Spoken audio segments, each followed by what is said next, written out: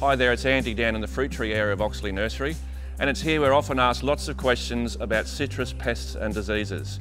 So we thought we'd make you a short video just to explain some of the basics. So the first thing you need to look out for is leaf miner. And how this will look on your plant is there'll be a little silvery trail along the leaf, and this will ultimately distort the foliage and slow down the growth of your tree. What you need to do is to remove it, bag it and bin it. Probably the most common way to treat leaf miner is to use a horticultural oil like your white oil or your neem oil, or sometimes even both together. And what you need to do, of course, is just to spray the entire foliage of the plant, including under the leaves. So the horticultural oils are really quite a safe way to treat leaf miner, but if spraying's not your thing, 2 to 3 months of protection out of one of these leaf miner traps emits a pheromone that attracts the male and therefore stops the breeding cycle, and you'll actually see them starting to appear on the inside of the trap. Okay, so the next thing you need to look out for is the citrus gall wasp, and how that will appear on your tree is a real bulbous swelling around the branch, and what this does is it impedes the flow of nutrients to your tree. So this one's an easy fix. You simply need to physically cut off the branch with the offending bulge, and please make sure you don't put that in your compost heap because that'll continue the life cycle of the wasp.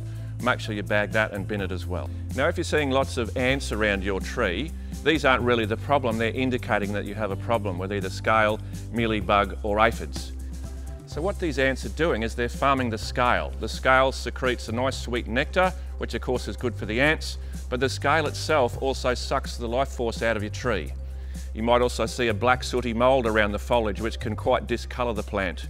So this black sooty mould is there because it grows on the secretion from the aphids and can get quite unsightly, ultimately impede the photosynthesis of your tree, and of course, less yield for you.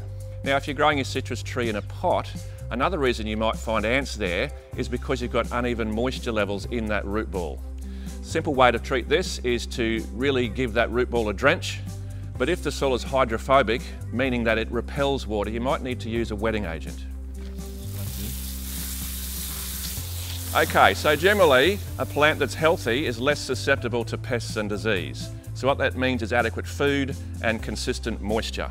Now, if you've got a real infestation, you might need to consider a chemical approach, but please talk to us before you do that. I hope you found that helpful. Drop down to Oxley Nursery. We have a passionate and dedicated team that are only too happy to help, and we're open 7 days a week. See you soon.